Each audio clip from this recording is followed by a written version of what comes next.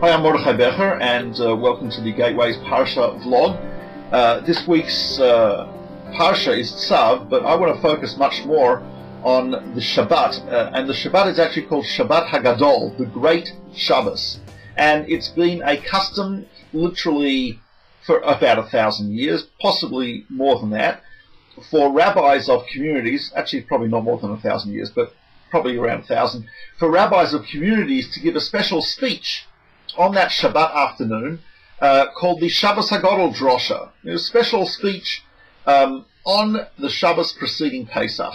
And what is the focus of that speech? So it's interesting.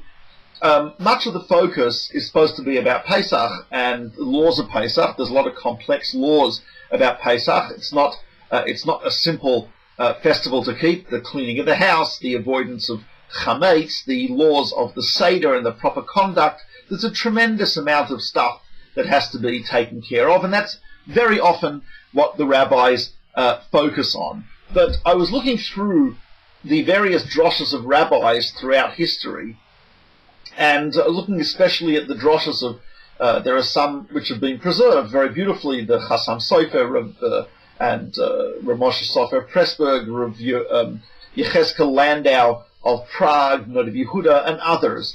And what is fascinating is that a lot of what they focus on are issues that are problems in the community.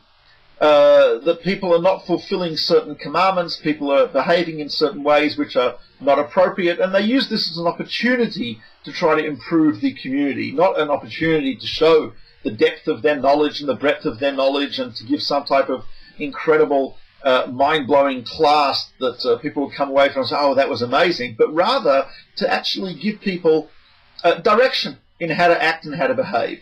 In my life, the best Shabbos Hagadol drosha I ever heard was when I was staying in London for a Pesach.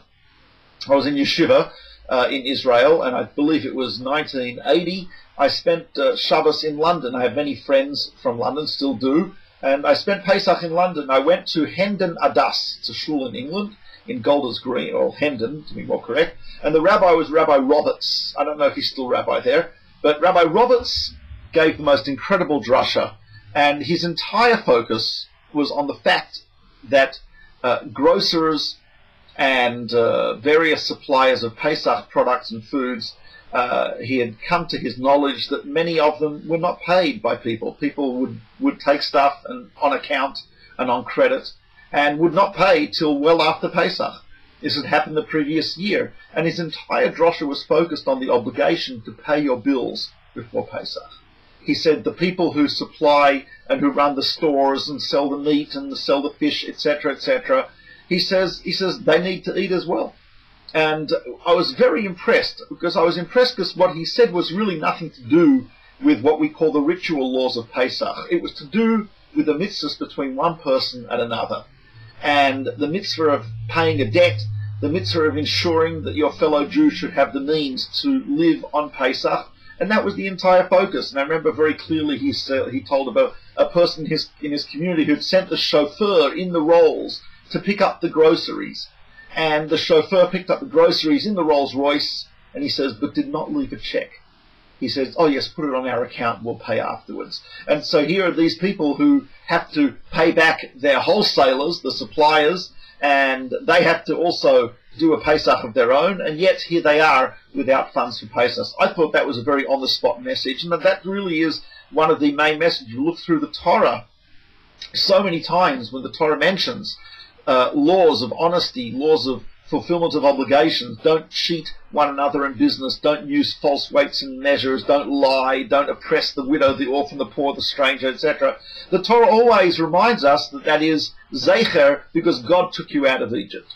So yeah, he took us out of Egypt, a society based on oppression, taking advantage of people, injustice, etc. And when he took us out, he wanted us to be a very, very different society from that. That's a central message of Pesach, and that's the message I heard from Rabbi Roberts in England, and that's a message which I see in the writings of Rabbi Yechezkel Landau and others, and that's what my Shabbos Hagadol vlog is that here we are out of Egypt, and as a great Jewish philosopher once put it, Right, God took us out of Egypt, we've got to take Egypt out of us. And the mitzvot are there to take Egypt out of us. And in those mitzvot, we have obligations to other people. We owe them money, or we owe them a job, or etc. Whatever it happens to be.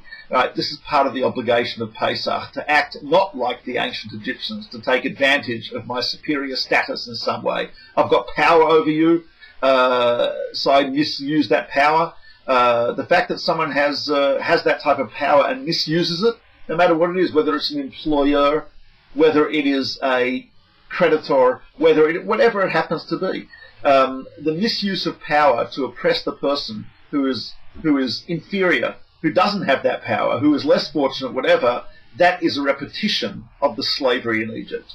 And if we come out of Egypt just to remember that one lesson, it would be worth it.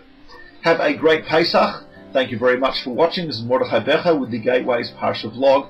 We will see you after Pesach, because I will not be doing one on Pesach.